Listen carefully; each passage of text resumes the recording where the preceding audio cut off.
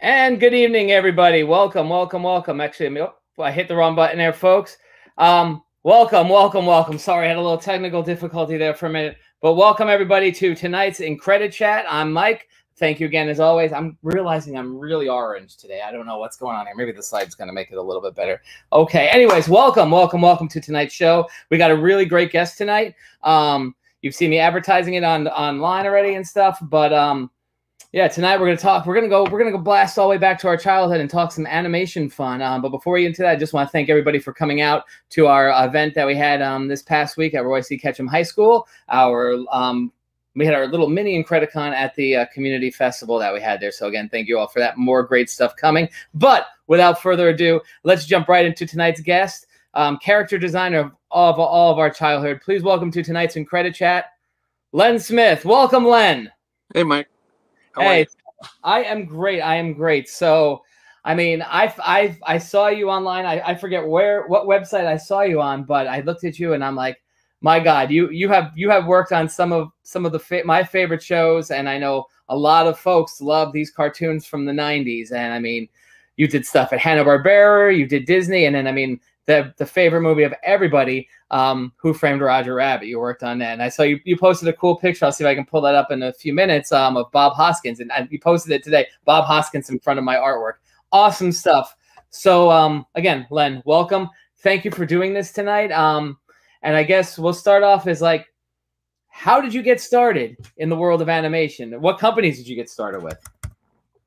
I got started by watching my dad drawing at the kitchen table when I was a kid. He had a scholarship to art school. It was kind of the Cal Arts, before Cal Arts here in California, called Chenard's. But he turned it down. He became a carpenter. But I kind of learned that drawing was something you could possibly do through him. I also learned that I didn't want to get up at 3 in the morning to go build houses from him. So that was my start. In high school, I was always the guy sitting in the back of the class just drawing. In fact, if I had gone to school now, I don't know what would have happened to me, because it's either, no kid left behind kind of thing. And I'm lucky I can draw, because I don't know. I don't know a lot. But I started at Hanna-Barbera after high school, about 5 years after high school. Oh, wow. I just called them, made an appointment for an interview. It was that simple back then, I guess. I was going to just say that too, but yeah. Yeah. It took a homemade portfolio, 2 pieces of cardboard with some tape that I made myself, and just dumped all the drawings that I did in high school in it.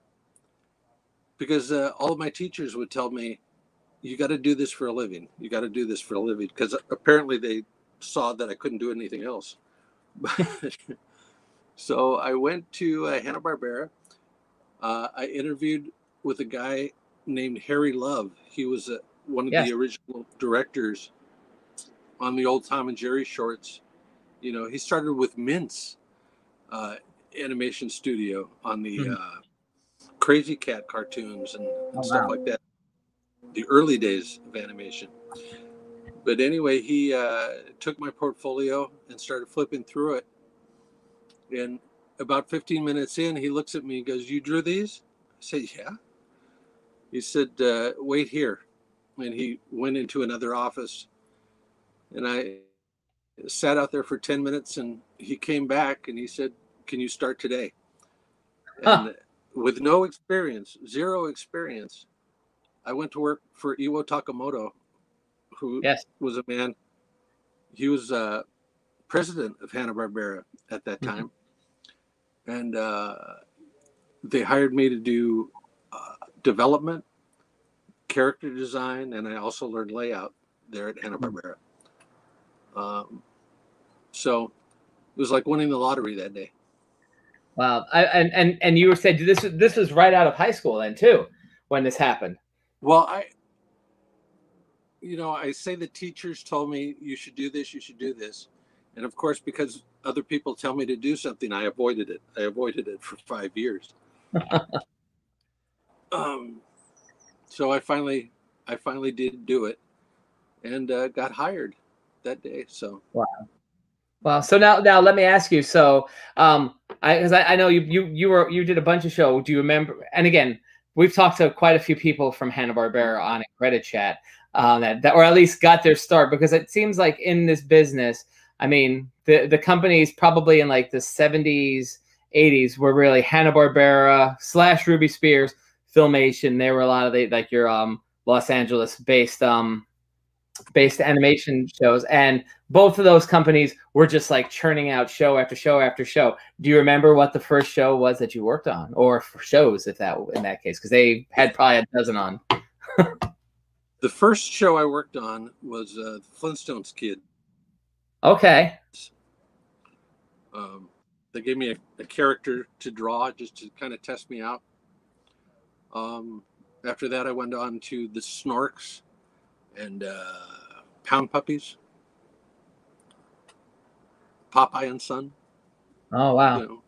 So you're talking our childhood here. And I'm talking history. But well, you know, like you know, it's funny. I have an 8-year-old, and like for me, and I know a couple of people like Sergey's watching, and I have some other people on Facebook looking at this too. I mean, you say ancient history, but like I mean, it is kind of sad in animation, right? Like, yeah. And I know something new with the Flintstones. Like a lot of those Hanna-Barbera cartoons, you know, if it's not Scooby-Doo, people kind of forgotten about them, you know, and they really were the kings back in the day, weren't they? That's what I grew up on, was Yogi Bear and Huckleberry Hound and the Flintstones. My grandfather worked in a quarry, a rock quarry, for a rock quarry, and he would watch it with me. You know, I would climb up on my grandfather's lap and we would watch the Flintstones.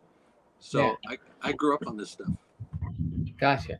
Now, when you got to Hanna-Barbera, like obviously you're Harry Love, Io Takamoto. Did you have encounters with both Bill and Joe? Like how hands-on were they in the process, especially with like the folks in character design kind of, and I feel like Flintstone Kids, which was really like probably one of the last spin-offs of their original show, which really was one of their early breakout hits. Like how hands-on were they in the process? I never saw them. Oh, really? They were even there. I think they had already retired by then. Oh, wow. Yeah, this was 1984, 85. Yeah, so I think they were gone already. Gotcha. And this was Iwa was kind of running the studio. And this was at the 3400 how do you say, Chewanga Boulevard, right? Yep. That big complex there. You know, because again, some of the folks that we've talked to, and I'm sure you can mention some stuff about it too. Oh, I got a couple of questions here about Hanna-Barbera already. Because that was quite the warehouse, because they really did all their production in that building too, the voice acting, the animation. Oh, yeah. One of the coolest days for me, I was passing by the recording room and saw June Foray, and Dawes Butler, and Paul Winchell coming out of there, and it was like a parade of just the voice actors. Yeah. So well, because that was a memorable day for me.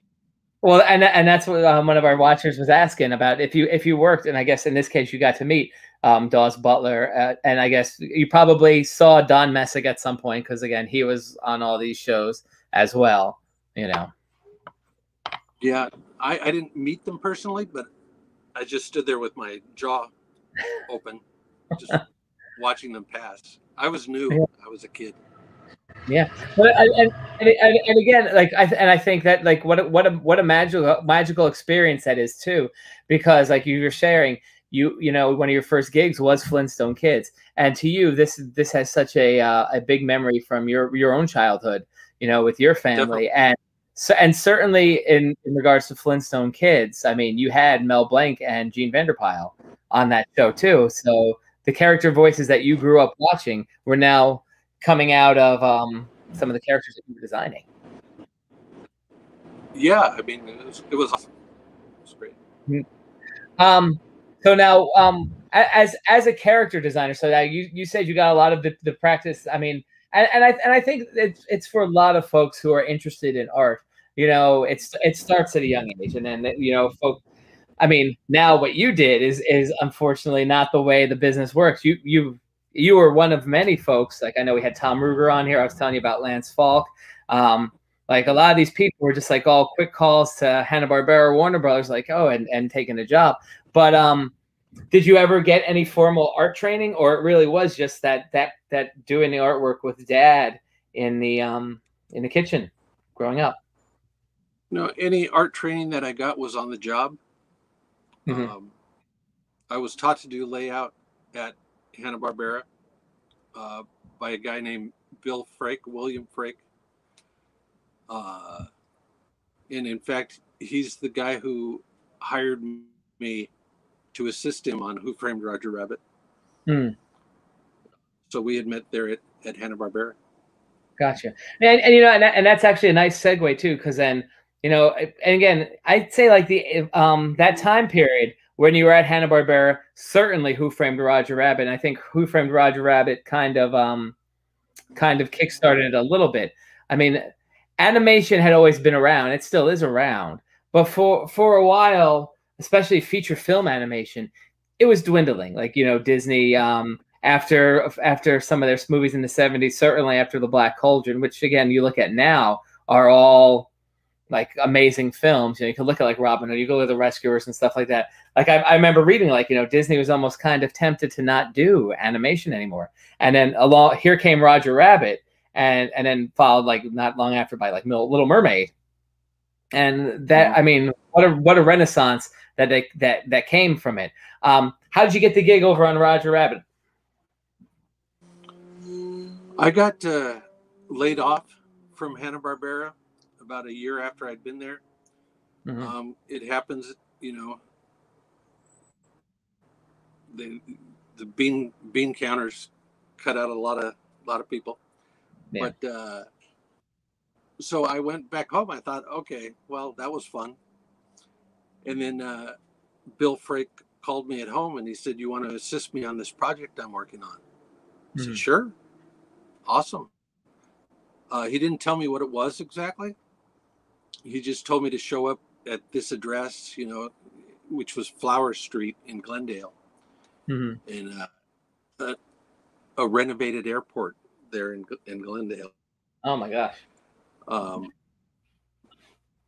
So I showed up and there were, you know, a mass of people just, you know, going back and forth. And so I found Bill and he said, you know, I need your help on the layout.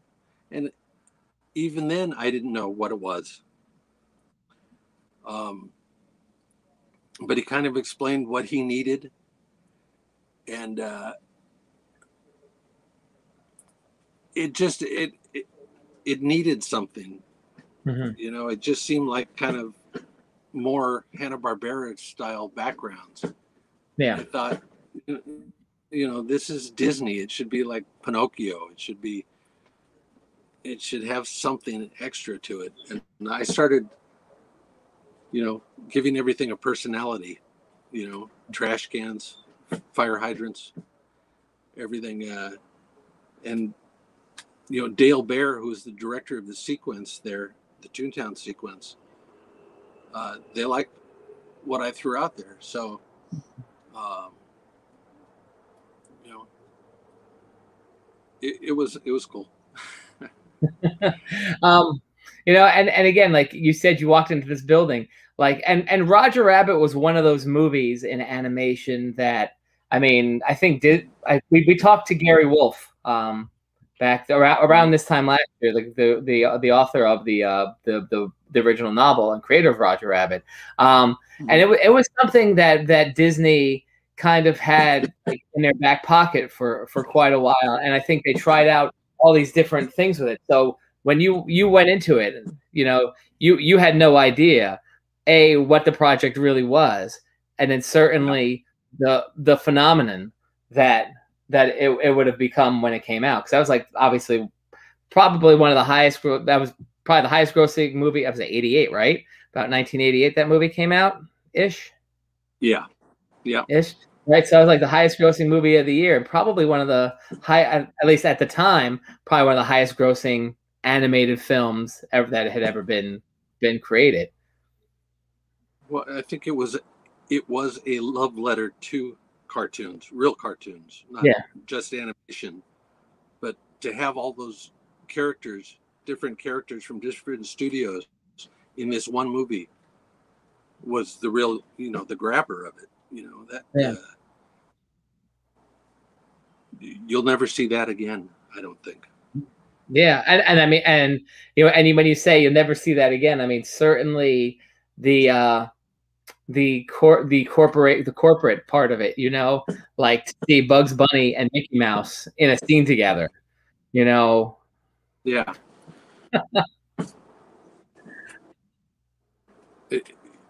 Everybody keeps waiting for the sequel, and that's not going to happen, I don't think. Yeah, I don't know. It's and that's one of those like big Hollywood things that everybody wants, and it's like, will they or won't they? So only who knows then. It's only going to happen when Disney buys Warner Brothers, which could happen. So. Yeah, well, Disney is buying everybody. That's very true. So then really, so after Roger Rabbit came, and again, like we said, that was a love letter to cartoons. I think you said that quite well. Because I remember I was in high school around that time, and I mean, at that point, like animation was a hot thing, and then Simpsons was just getting started. So did the whole world of television animation. Really boomed, primetime animation. Like, I mean, there were several shows, Family Dog, Fish Police, gosh, a whole bunch of shows that maybe lasted like 6 episodes, nothing everybody wanted to be the next Simpsons, and that took quite a while. And then even for Saturday mornings in the syndicated market. So for folks like yourself that were working in animation, were I guess after Roger Rabbit had completed, was there more of an opportunity for character designers out there in the industry? Like what was that moment like after this huge Roger Rabbit animation is back and rolling? Well, even before Roger Rabbit ended,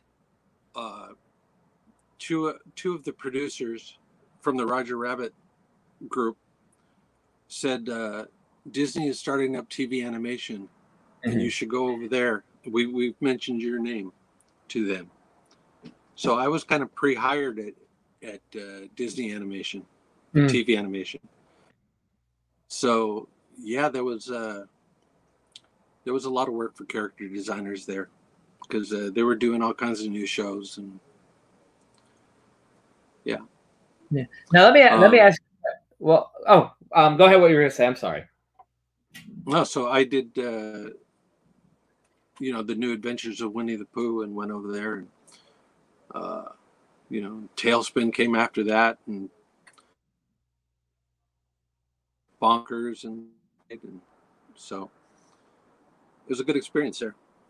Well, now I want to ask you a question, and because I remember at the time too, like you mentioned, Disney. It was around like the mid to late 80s that Disney was like, making that venture into TV animation, and I mean the original shows, even before the ones that you mentioned, like there were the Wuzzles, and then of course, which that was a 1-season show, right? And then of course Gummy Bears, and then Pooh and DuckTales. Because you worked on this big feature film. You came from the world of Hanna-Barbera, and I mean, correct me if I'm wrong. I think some people were wondering how Disney was going to pull off this, essentially like Saturday morning style of cartoon, because, like you mentioned before with Roger Rabbit, Disney's held to this certain standard, right? And all of a sudden now they're putting their foot in. I mean, and not even into the world of like just Saturday mornings where really Hanna-Barbera and Filmation were dominant. But then they put their foot into it where, like that after school hour. And I mean, that was really those big syndicated packages, and like really like your toy commercial kind of things, like your GI Joes, your Transformers, right. your He-Mans. When you got started with Disney in this television animation department, were there people who were concerned? Were there people who were hesitant about it, just because this truly was a new endeavor for them? Right, right. The artists that I worked with were all Disney fans. You know, they were concerned about the quality of Disney, the name Disney, because we all grew up on Disney, and we were doing it from our heart. So, you know, when we did Tailspin, there was pushback because a lot of us, the Jungle Book was what inspired us. You know, one of the things that inspired us to get into animation in the first place. So, you know, it was a big jump to make mentally. Yeah. To use characters from Jungle Book, you know, and have Shere Khan walking on two legs and dressed in a suit. Yeah, I'm just gonna pull up the picture that, because I mean this picture shows your work. I'm just gonna pull this up while you're talking about that. But like you can see, like, yeah, I mean, we got what, four of the characters there from Tailspin, and I'm sure Khan's not on there. But yeah, like Jungle Book's a beloved film, so I guess like how do you translate Jungle Book to a 65 episode TV series, but not be Jungle Book, right? Well, you take the style, you know, as much as you can of the characters that were already created, and you know, use those elements to create new characters. That's what I did. I mean, as much as I could. Now, when you guys started, oh, go ahead. What were you gonna say? I'm sorry. No, go ahead. Yeah, no, I was going to ask you in regards to Tailspin, right? Because, like you said, that style. I mean, I'm just looking here at the picture with Wildcat, for instance. You know, like Wildcat has, like, and they all have that Jungle Book style, but Wildcat's really one of those characters that looks like he would have fit in smack dab right in that film, because like he has that same nose and mouth like Bagheera, like Shere Khan had in the film. And like you said, to put the pushback with those of you who worked on the show, like was the concept always supposed to, like, the initial concept for Tailspin, was it always supposed to be the Jungle Book characters in this kind of storyline, or like where did that inspiration for Tailspin come from, really? Because it was definitely not Kipling's books. You'll have to talk to Mark Zaslav or Jim Agon about that. Oh, really? I was given a script and shown because the original pitch boards for Tailspin were done by Bob Klein. Okay. So they just gave me a script and asked me to flesh out some other characters. Mm-hmm. You know, originally, you know, one of the versions of Rebecca was going to be a fox, not a bear. Really? Interesting. Yeah. So, you know, I did what I could. They also explored using feature animation guys to do the designs. They didn't like what I did with Don Carnage and the kind of goofy bulbous nose on Don Carnage. Mm-hmm. But eventually, you know, I got four of the main characters. Yeah, and I mean memorable characters, and like you mentioned Don Carnage. I mean, I still think even to this day, like people think Tailspin before. I mean, obviously they think Louie and Baloo, but people love Don Carnage. You know, and I mean he made his way even into the new iteration of DuckTales. For a couple of episodes. He's not the same Don Carnage, but that's not the same Don Carnage, but again, they took something that, you know, that you had your hand in, and, you know, of course, updated for this time period.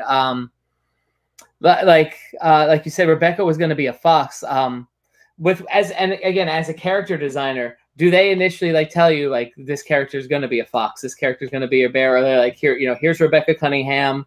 You know, she's this businesswoman. She's a single mom.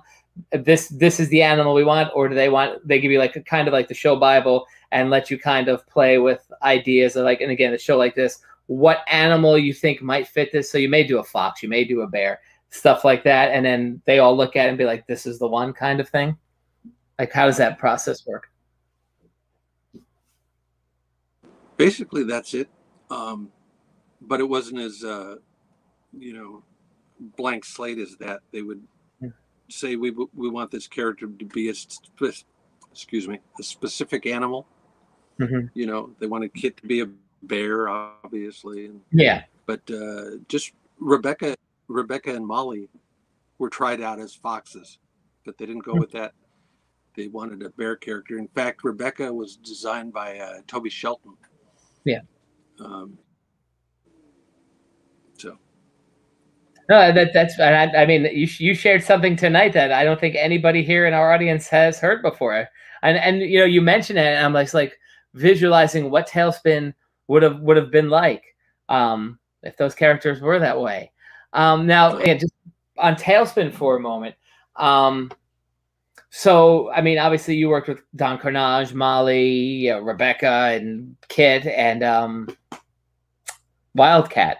When it came to the classic characters, right? I guess in that case, the legacy characters for that particular property, right? And like, did they have a different team, or like with the character designer, do they assign you a certain group of characters, or like you were working on like the new characters and they had maybe a team working on like Baloo and Louie and Shere Khan because they were those legacy kind of characters?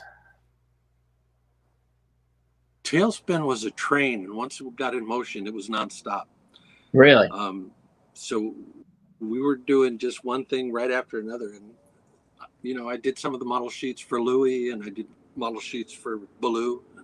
And, so yeah, I worked on the classic characters.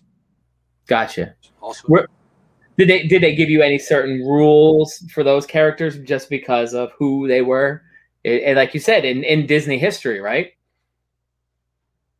Right. I mean, the biggest challenge was getting Shere Khan upright, you know, wearing a suit. I can believe it. You know, I mean, most of what I did on Winnie the Pooh, because all of those characters were pre-existing, was just, I was more of a costume designer on that show. So gotcha. I carried a lot of that into Tailspin with the, you know, the costume, and did it fit the character. And, you know, I did that with Kit, which is basically, you know, a Little Rascals character. Yeah. You know, and Don Carnage is basically, you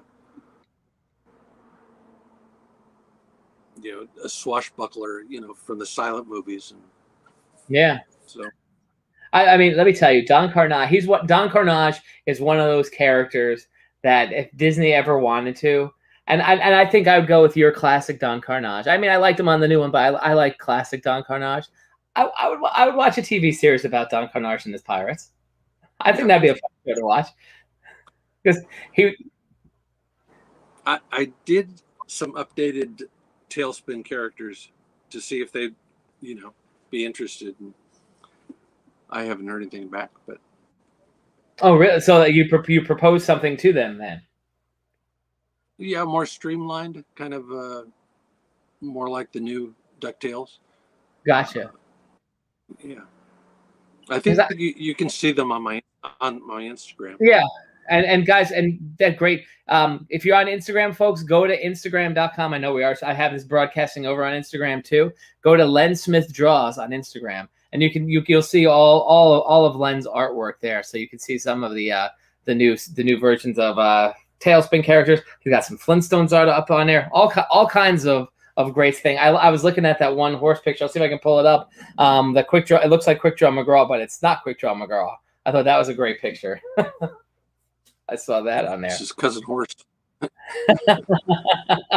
But you know, you're absolutely right. Like Tailspin, and I guess you're right. It was a train, you know, because that was the Disney afternoon shows. They all had their own appeal, but there was really something interesting about Tailspin you know, and I don't know if people when they first saw it wondering what is this going to be with these Jungle Book characters, but like you know there was really something to that show, and you know it's too bad that they haven't gone back yet to revisit that show. They're missing out. Yeah, you know, there's a wealth of storylines. Yeah, what 100% with that. You know, and then the other like and you mentioned Pooh and you mentioned Winnie the Pooh, but the other show I want to talk about is Bonkers. And Bonkers is one of those shows. I was a huge Bonkers fan. Uh-oh, you don't even want to talk about Bonkers. You know, it's funny. Last week we talked about video games. We were talking about like Sega and all like the games of the 90s. I pulled out my Bonkers Sega Genesis game. I was a Bonkers fan. But now I know, and I don't know if it's so much of a myth, a rumor, a story, whatever it is you want to call it.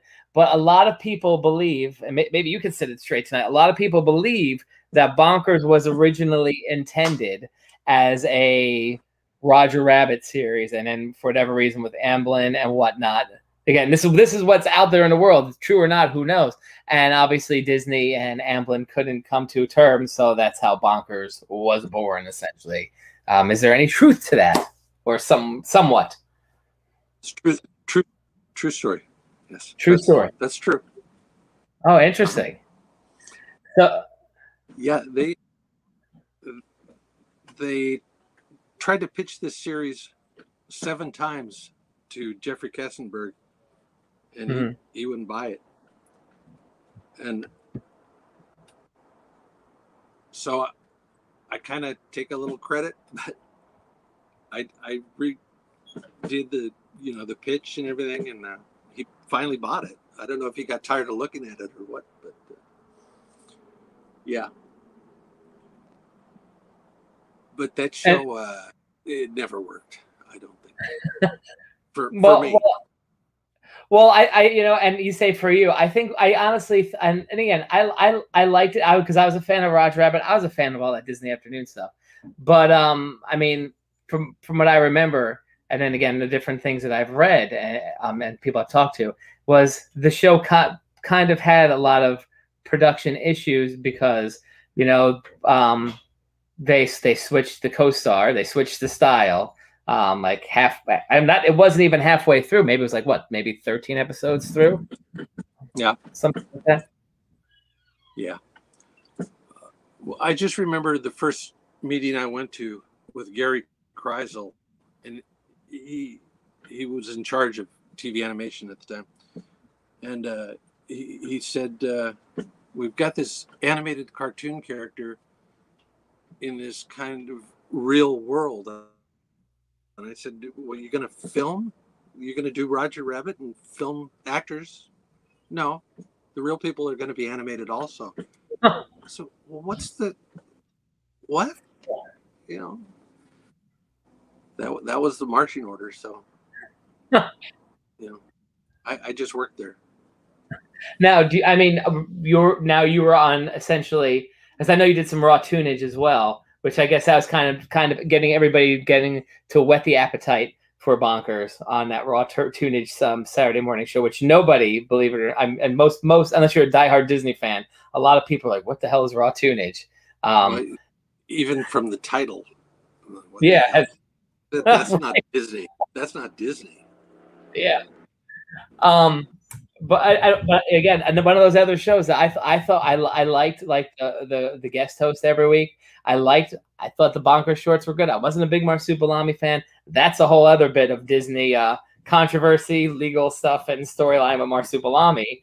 But I thought the concept of raw tunage was something different. I think they could have gone more Muppet Show with it, but I didn't think it was horrible. At that point, they were trying to chase Tiny Toons. They were trying to do more cartoony, edgy stuff, which is not Disney. Yeah. You know? They tried to do that with Winnie the Pooh at certain times, and we would push back on the stories. That is Warner Brothers. We're not Warner Brothers. You know, we're Disney. Yeah. You know, you can't have the two together. But they tried. Yeah. And again, at that point in time, because I mean, truth be told, Disney beat Warner Brothers to the punch of that syndicated market, you know, with the success of DuckTales and Chip and Dale and expanding it onto everything else. But then once Warner Brothers came on with Spielberg and Tiny Toons, and then Animaniacs and Batman and all those other shows, like, yeah, I mean, Gargoyles, you know, was chasing after that Batman market. So yeah, and it's really interesting from that business sense, because they had that 2-hour block, and they didn't want kids to leave that 2-hour block, because it'd be great. Like, I could watch, you know, DuckTales at 3 o'clock, but then guess what? I'm gonna go watch Tiny Toons at 3:30. So what's going to be the show that's gonna be that hook, so people don't go over there, you know, and stay with us for 2 hours. But now I just want to go back to Bonkers. Now, were you obviously I mentioned Raw Tunage. Were you a part of both iterations of it, if you will? Because no, I was just on Bonkers. You know, they took a lot of the characters that I did for Bonkers and put them in Raw Tunage. Gotcha. You know, Jitters and Fondier and all. Yeah, but when I mentioned the iterations, we were on Bonkers for both Miranda and for Lucky. Yeah. Yeah. Well, so those were characters that were in the pitch to begin with. Yeah. So. Yeah. Because again, and maybe you have some clarity to the story. Because the original ones of Bonkers, the first ones that came out were the ones with Miranda, and Bonkers had more of that he's Bonkers look from the Saturday morning Raw Tunage show. And then, like, I don't know, I don't want to say the animation was like grittier, but the Lucky Piquel episodes, there was definitely a different style. Bonkers, his features had all changed. Yeah. Like, what happened between the two iterations, that even design wise, from a character developer? I don't know. I was out of the loop by then. You know, they got another crew, and yeah, I don't know. So they replaced even the whole crew then for that at that point then. Yeah. Oh wow! See, I didn't know that. That's interesting. Yeah, I don't even know who was in charge of those later Bonkers shows. Oh wow! And then you know, again, talking classic Disney, and you know, and I think this one probably was close to classic Disney. Little Mermaid. You worked on that show as well. The first season. And I mean, and like, obviously that show, that was pretty much in tune with what people would expect from Disney for the most part, I think. Right. I think maybe Sebastian got a little goofy at times, but like that was good. What was that like, working on that show? Because again, you've managed to hop on the shows right after some hit movies, you know. So Little Mermaid, again, hot renaissance of animation. You know, like what were some of the challenges of designing these beautifully animated feature film characters and designing those looks? And now, obviously, with the smaller budgets of Saturday morning, what were some of the challenges in that? Well, it was easier because you didn't have to draw legs on anybody. So it was a basic tail on everybody. True. So you know, again, it was like the Tailspin. You just took the elements of the movie that already existed and kind of, you know, did what you needed to do character-wise. So, you know, the style was already set. I was just drawing whatever the script called for. Gotcha. Now, I want to... about that. I'm sorry? I said I wish I had something more interesting to say about that. No. I mean, listen, you're right. I mean, like, Yeah, you don't have to draw legs. It makes your jobs a little bit easier, no doubt about it, right? Partially. Let me ask you this question. And again, just about like really the integrity of animation. Certainly, like I mean, working with these classic Disney characters.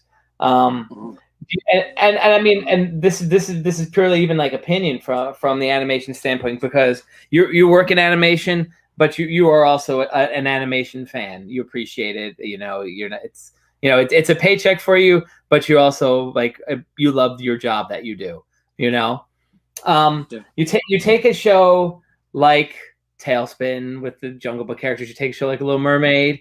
You know, I mean, even looking at Warner Brothers stuff, I know you didn't do any of the Warner things, but like you're taking like a character like Bugs Bunny, right?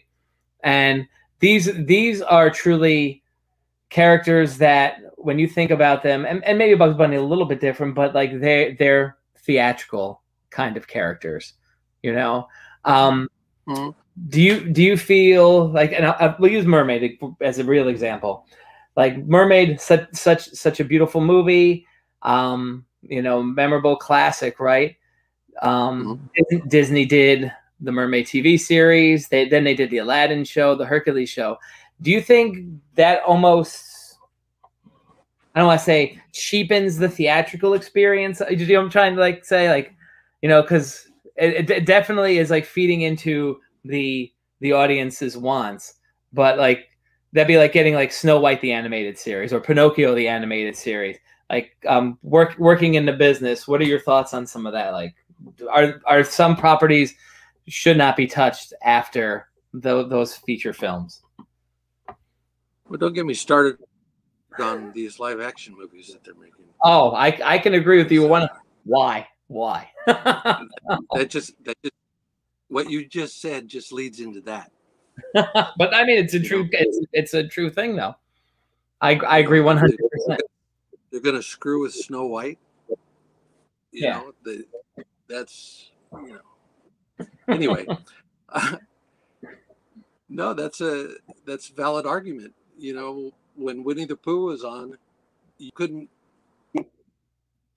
take 2 steps outside of your door without seeing Winnie the Pooh on something. They saturated the market with it. You know, so if something is successful, they'll drain it, or they did then. You know, if Frozen had been around then, we would have had a Frozen series. Yeah. You know. Yeah, absolutely. You know, they've got the Tangled series on you know, one of the Disney channels. Yeah, they do. It continues. If something's successful, they're going to synergize it to death.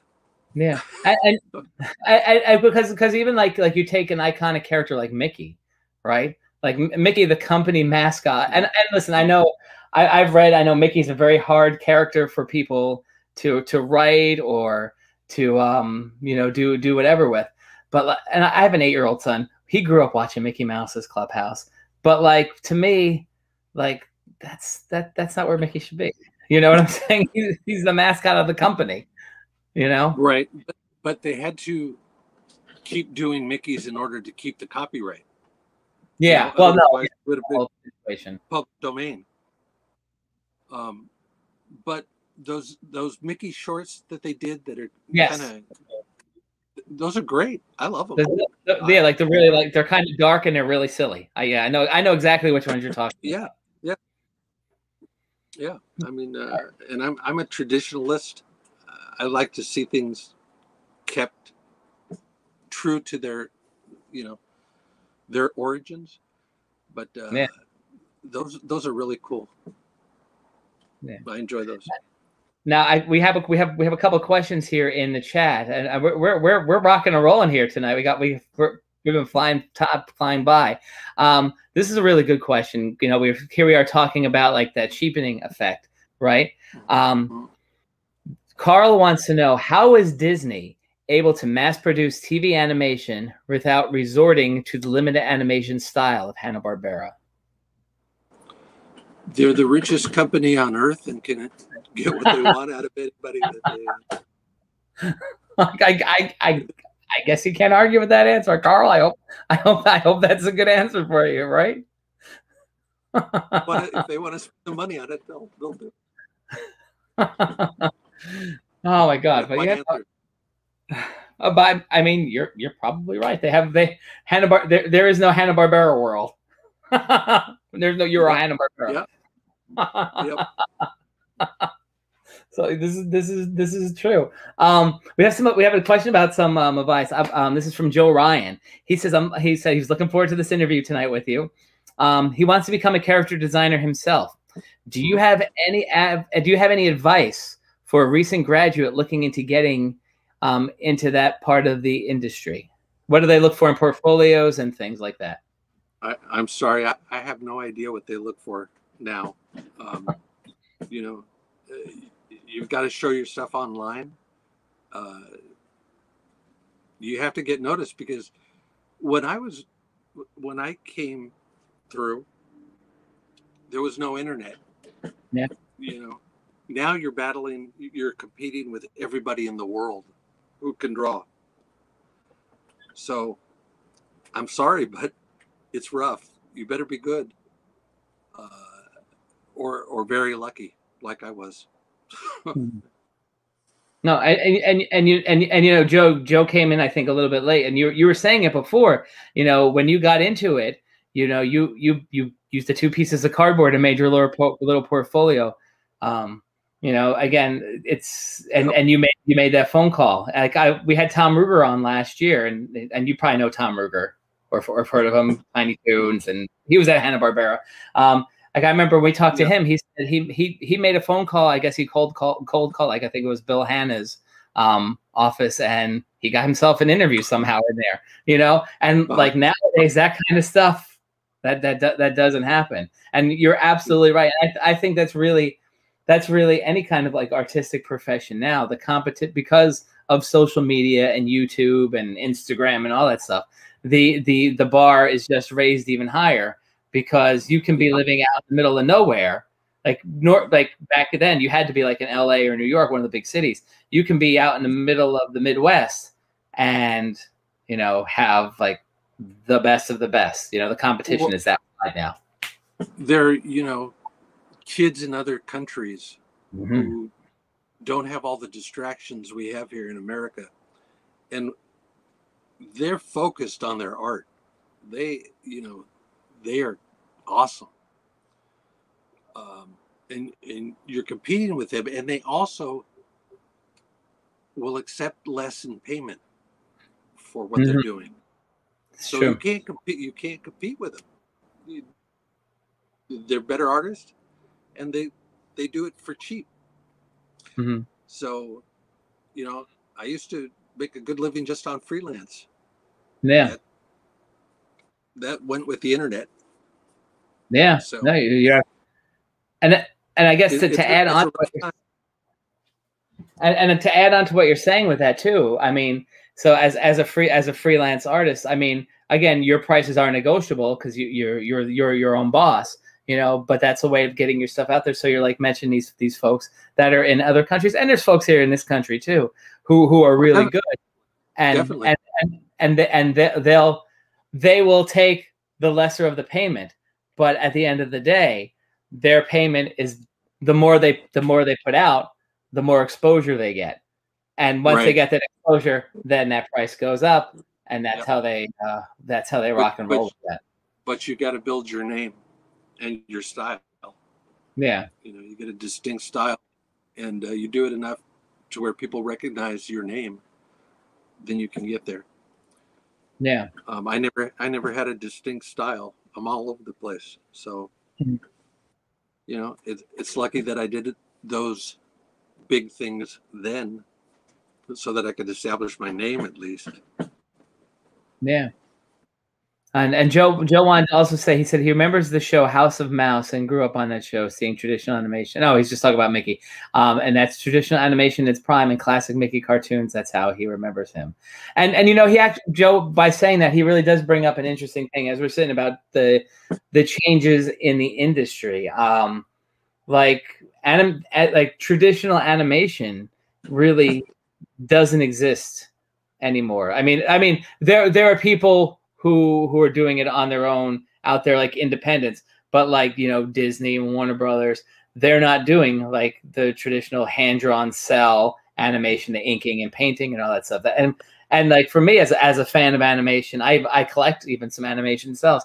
Like that is kind of sad, because like that the real piece of artwork that you could have hanging in your home or whatever, like that doesn't exist anymore.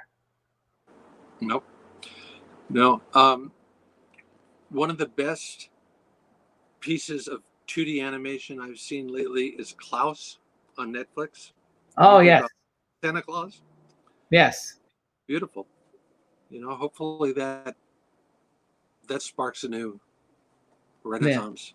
Yeah, and like you mentioned 2D animation, like it would be great to start seeing that kind of stuff. I mean, listen, you look at a movie like Frozen, you know, a lot of these, like, I guess CGI, like even like the Scooby-Doo movie that came out last year, you know, like you know, they look nice, but they are a cartoon, but they're not the cartoon. Like when you think of a cartoon, that's not what I really think it is. Like it's like a video game almost.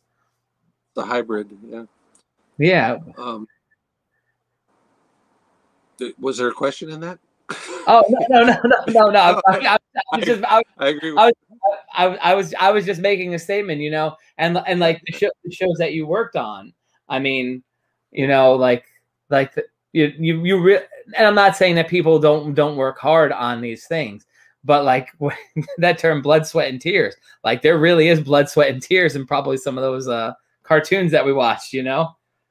We didn't Literally. see it as much in TV animation, only because at that point they were shipping everything overseas. Yeah. It was going to Paris. It was going to, you know, Asian countries and things.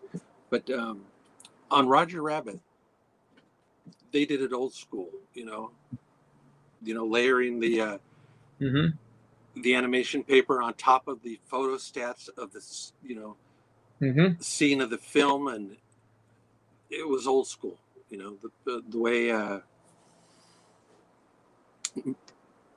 Song of the South, I said, yeah, Song of the South was done. You know? Yeah. But, no, and like if they did a movie like Roger Rabbit now, I mean, they probably be able to do it like in half the time, just because they would not do it in that style. Yeah. I mean, I've seen the previews of the new Space Jam movie. Yes. And I'm sorry, but it looks like they vomited animation all over the screen. There's so much going on. Yeah. You know, and you know that's all computer assisted and all that. But. Yeah, absolutely. Like those crowd, you're talking about those crowd scenes, and it's great because we're seeing all these classic Hanna-Barbera and Warner Brothers characters in there, but there's so much and it's crowded. Yeah, it's you know, can we get every single thing we ever did in there? Yes, you can, but do you want to? Hey, listen, I'm happy to see the Herculoids in there. I think that's fun. You'll see them for a second, half a second. Exactly, and Warner Brothers will hope that turned. People are like, "Oh, who is that little blobby creature? Let's make a movie out of that." Right? It's not gonna happen. So yeah, listen. Len, this has been a lot of fun tonight, and everybody watching, thanks for tuning in. Now, again, we want to send everybody over to Len Smith Draws. You know, so you can find Len's art there. You know, shoot him a message, say hey, tell him how much you love his art, and then you said that you are making appearances. You're making appearances out on the West Coast. If anybody's watching us out there in the California area, and there's some shows, you can probably go check out Len at some of these shows. And I'm going to guess that you're doing sketch commissions, all that good stuff, right? Yeah. I'm also open to doing shows in other states. Oh, listen, I will be in touch when we get things rocking and rolling here in New York again. And are there any projects outside of conventions that you're currently working on that you can talk about? Not that I can talk about right now. Gotcha. Stay tuned. Things are happening. Good. Well, listen, you mentioned that Tailspin thing, so hopefully that would be very awesome if about doing some kind of spinoff. Hopefully somebody's watching this and And I just want to say, Joe says, very valid points. Thank you for taking the time to answer his question regarding the industry with some cold, hard facts. It gives me some truth to what's going on currently in the animation industry and how I need to step up my game. Joe, that's why we do this. So we can help, people who are interested in the business. So Len, thank you so much again. Just hold on for me while we wrap up. Folks, thank you again for tuning into IncrediChat. Next week, I'm going to have the nerds of the round table on with us here. I've been on their podcast, so next week, they're going to join me over here. So folks, see you all next week on IncrediChat. And Len, thank you once again for joining us.